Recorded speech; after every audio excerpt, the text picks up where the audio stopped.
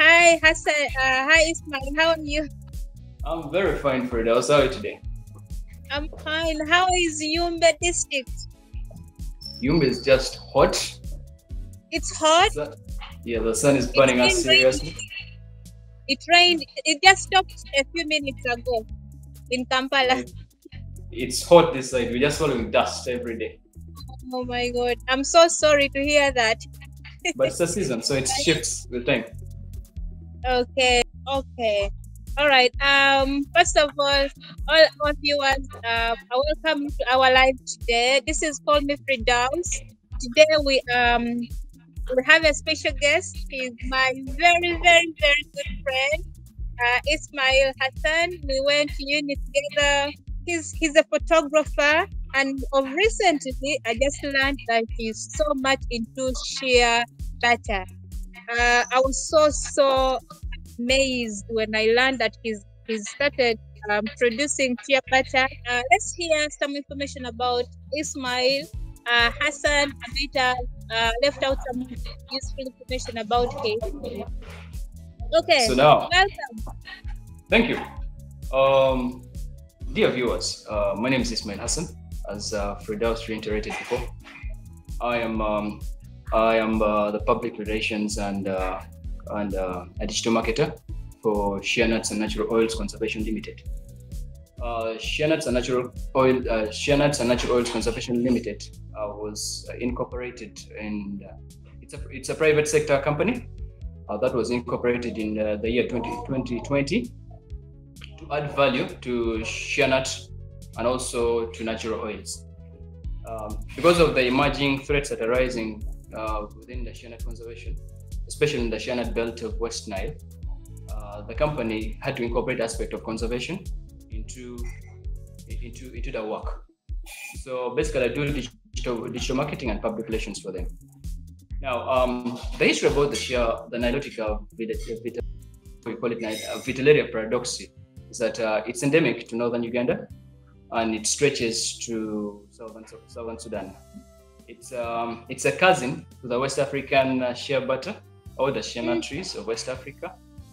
I've known of the one from Morocco, I think. There's one from Morocco and Ghana or something. I don't know. Morocco doesn't grow shea nut. Shea nuts grows in West Africa, Ghana. You have Nigeria. You have Benin.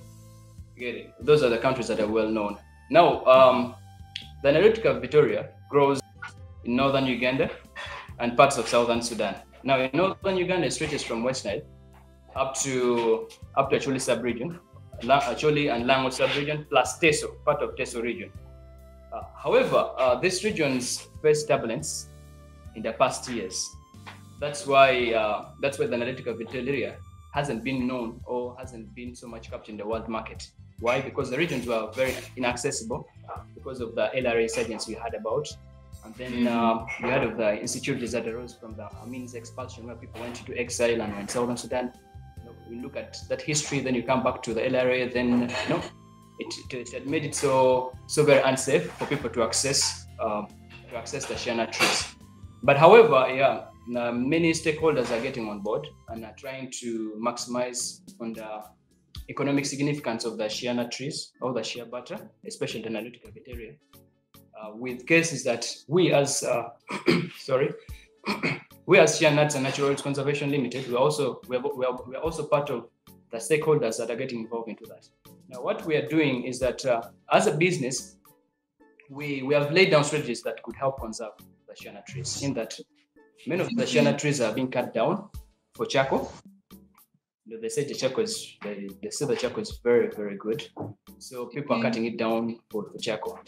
So it doesn't have an economic sense. Now, if someone cut a shea nut tree, one shea nut tree that grows for over 300 years, that starts producing in 20 years' time, then you cut it down, you shorten its lifespan by cutting it down for charcoal. Yet that charcoal, let's look at the market value of charcoal from this ends. A bag of charcoal would cost around 15 to 20,000 shillings. Mm-hmm. Then maybe when you sell it out of here, probably you could sell it around 40 or 50,000 shillings. But here within, where people come and source from, is 15,000 shillings. Now, we are saying as a company that Now, if you sell us your nuts, we have a price that's quite fairer, what we call a fair trade policy, in that we want our people to benefit from the product, from conserving the trees, because these trees grow wild. They're growing wild here. They're not planted by anyone.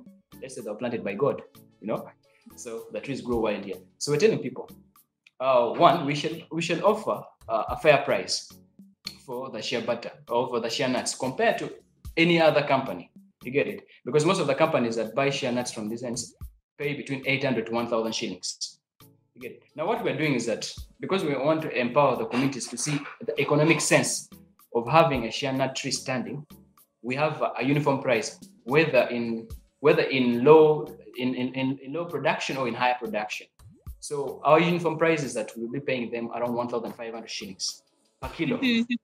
So imagine a shea nut tree can produce between 30 to 40 kilo or 50, depending. Wow. Now, if you multiply that by 1,500, that gives you around 75,000, between 75,000 shillings. You get it?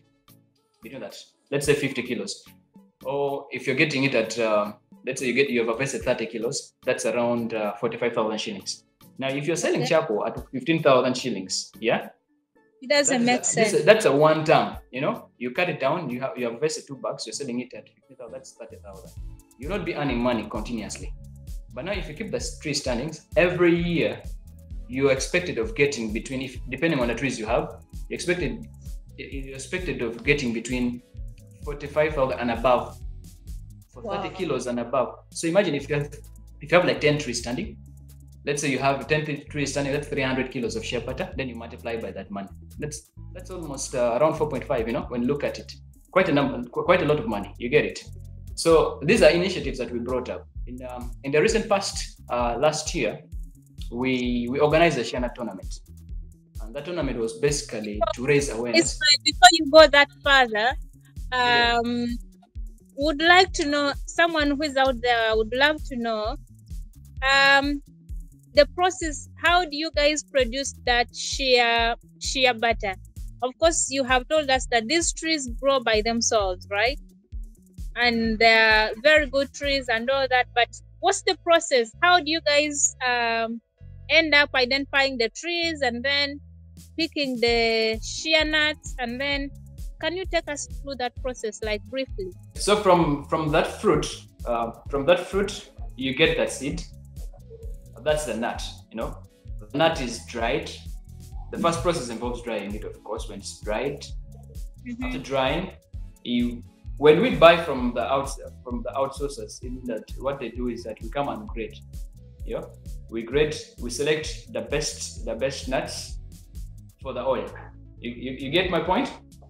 Yeah, we select the best nuts for the oil. So from the nuts, what we do is that after grading them, we crack open and pick the shea nut seed from the nuts. Yeah. When it's opened, then we first wash it. After washing, we dry it up.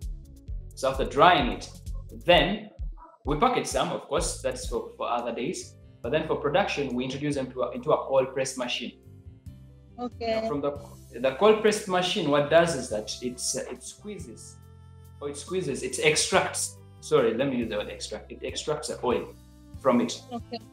Yeah. Now the oil goes through a process where it's filtered. From filtered, the other sludge are removed, excreted aside.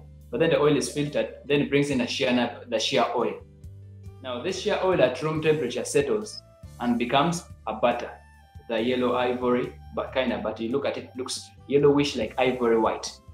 That's the butter. Wow, that's amazing. That's really interesting, an interesting process. Isn't it so long? How long does it take to pick and then to produce the oil? How long does it take? The initial processes of sorting, grading, cracking, washing, and drying usually takes around a week or 2 or 3 to a month. That's a process. But then the process of production is just around. Because a 60 kilogram of nuts produces around 20 kilograms of butter. You get it? So the machine Wow. takes it around 20 to 30 minutes to extract that. Just that minutes. Let me say 60 kilograms of nuts produces 20 kilograms of butter. Okay. So imagine the rest of the product becomes waste. No way. Yeah. You should find other uses for it. So we're trying to find out avenues of utilizing also that waste and see what we can produce out of it. Okay. Yeah. So you said shea butter is edible, because me, I thought it's not edible. Is it edible? Do locals use it for cooking and all that? Now, back to that, let me give you something that's fascinating. Cleopatra used shea butter, the ancient Egyptian. It's on record that she used it. She used shea butter. If you look at ancient civilization and how they were using it, so she used shea butter. And interestingly, that the shea butter comes along the Nilotica stretch because they're the people of the Nile. But yeah, shea butters, they're edible. It's edible because there are different processes, of course, of making them. Now, for us, we make cold pressed, which we don't roast the nut. We just introduce the nuts into the machine, and the machine extracts the oil. But then in the local traditional setups for home for consumption is that they have to roast the nuts. Then after roasting the nuts, then they have to pound it, then fry it to make that, take it through a process to make it more edible because of that scent. You get it? It has a funny smell sometimes. Yeah, that now for the one that is roasted, it has that kind of burnt smoke scent, That is the smell for it. But now this other one maintains its original complexion and original scent. When it's cold pressed. Okay. All right. Now you have taken us through the process. We want to know what happens next after you have your butter ready. What do you do with it? Yeah, I think before we get to selling, we need to first talk about the benefits of shea butter so that we can the viewers out there can get to know what are the importance of shea butter. You get it, right? Now, because of the vitamin A, E, and F, that the shea butter contains, it's an anti-aging property. Anti-aging. Anti-aging, yes. So that means if you are to smear a shea butter, a cold pressed shea butter or shea butter on you, you will glow even if you're old. You will glow. And then babies usually have diaper rash. When you wear them with diapers, they get rashes on the butt. Yeah, that helps them a lot. Helps clear off the diapers, the diaper rash. And then it also has a high concentration of oleic acid, which penetrates into the skin, which penetrates easily dissolve into the skin compared to the West African one. The West African shea butter is waxy. It's waxy. If you smear it in your skin, it takes long to dissolve to penetrate your skin. It's a bit sticky. Yes, but the Nilotica easily penetrates into your skin. In the skin. I see. So it also has an anti-inflammatory, antioxidant, antiseptic, and skin healing properties. You get it? So it easily repairs the skin. So it's good for any kind of skin, and it's also good for the hair as well. Our ladies love black, dark, and wild hair. So the shea butter helps. I can testify with my hair because my hair used to turn brown at one point when it's March. Now it's darkening. I can see your hair looking good. Yeah. I thought you never it's darkening. You get it. So these are briefly the importance of the shea, the Nilotica vitellaria, butter. But then the other thing I don't want to wish to forget is that because it's not wax, it easily melt or it's penetrate the skin. It's mostly preferred to use as oil balm. People use it a lot as oil balm as well. Oil balm, like the ones ladies use, smear on the mouth and all that. Yeah. Okay. Yeah. Now let's get back to the marketing bit. Yeah. First, we have a sales outlet in Kampala as well for people within Central Uganda. Then also have sales outlet in Arua. Then within Yumba as well. So in Kampala, we sell at around Arua Park. We have a store around Arua Park that I freely share contacts with persons who want to communicate with our salesperson on the other side, so that they can get in touch whenever they want orders. Then we're also open for orders even out of Uganda, because we have been able to make deliveries to clients even as far as Germany, Nottingham. You get it. So we're welcome to orders. I was telling our viewers that people who are abroad, they appreciate Sheabutter more than we do, because any product with Sheabutter is sold so effectively. Yeah, that's very true. Now, what makes it very expensive, or what makes the people abroad know much about Sheabutter, is that Ghana or West Africa has penetrated the international market more than the East African community, East African Sheabutter. You get it? So they've been able to position themselves, even though the Nilotica vellitaria, which is basically endemic to northern Uganda and part of southern Sudan, is the best. You get it? So, like I highlighted before, because of those turbulences, the insecurities that took place in the past that affected access to people to access the shea nut plantations, it made it so hard to even penetrate the international market. But right now, like a kilo of cold pressed Nilotica shea butter right now costs $12. You can search with Business Insider, because they did a research on that. It costs $12. But then, like us, we're actually selling the cheapest in the market, because we're selling it between $8 to $9 net price. Around, if someone wants it around 30,000 Ugandan shillings, you can get a kilo of shea butter. But if you're buying bulk, we can reduce on our price to around 26,000 a kilo. While our counterparts, our colleagues in our business, sell theirs between 40,000 and 50,000 above a kilo. I'm telling you, it's very expensive. It's very expensive. It is, because people know the health significance. You know, people know the health significance. But exactly. But then, because of the emerging threats, to the shea nut trees, I don't want to forget this. Can you tell us the threats that are approaching shea butter?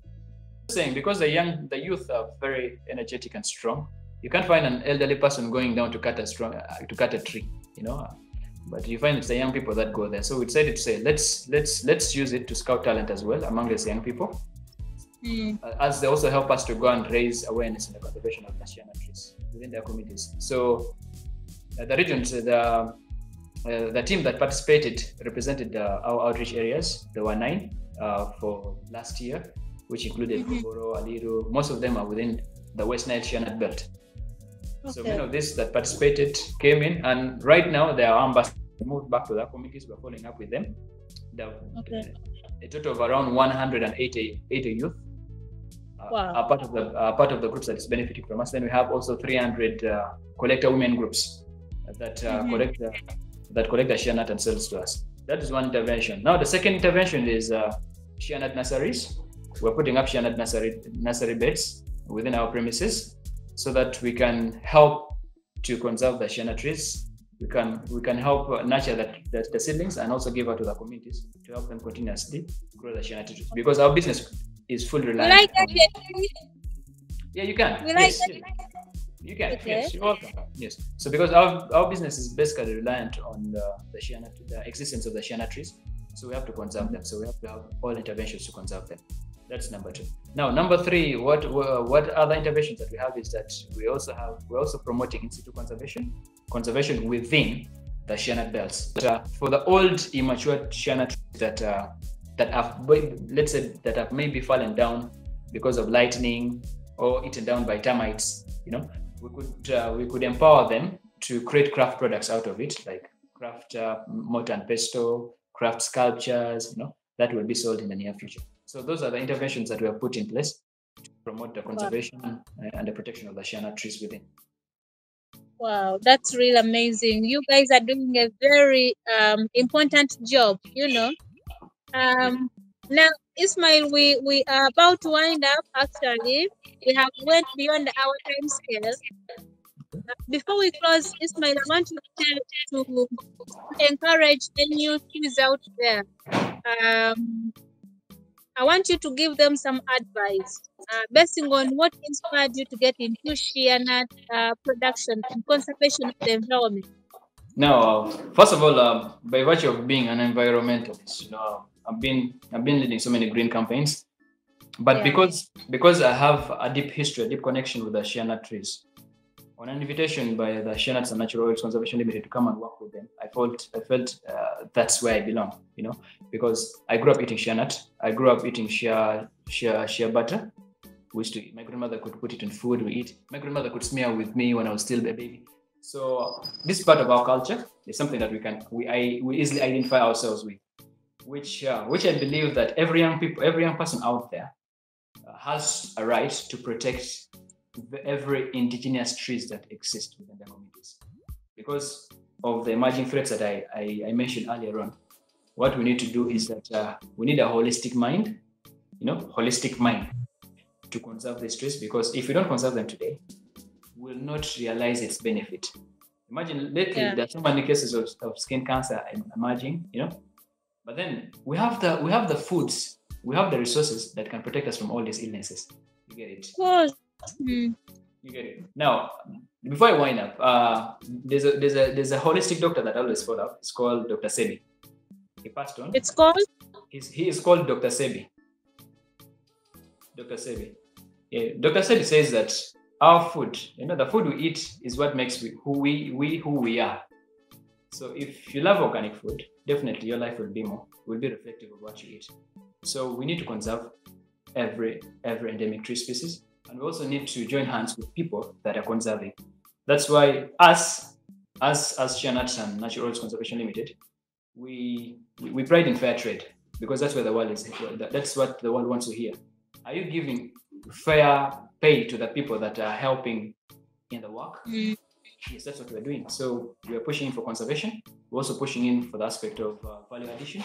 Yeah, in the long run, in the near future, as we scale out our business, we shall be making other products from it, which involves we shall make soap, we shall make shea gel, we shall make shea lotion, shampoos. These are our future prospect plans that will be happening very soon. But otherwise, yes, I do thank everyone who has joined in to be part of this session, and also appreciate you for taking this time to engage with me, to share the things that I love, to share. Environmental conservation encompasses all of us. We are part of the environment. So the environment is what makes who we are. Thank you. Thank you so much. You've had Ismail's message. The environment makes us who we are. Let's get into conserving nature in all we want. Otherwise, I thank everyone who has been watching us. This is Call Me Firdaus, live interactions. Please, when you're live with us, throw in some comments. It's okay. It's live chat. We are chatting together. We are going live together. It's a new feature on YouTube. Subscribe to my channel, like our videos. Until next time, bye. Have a nice weekend. Thanks so much. Bye-bye.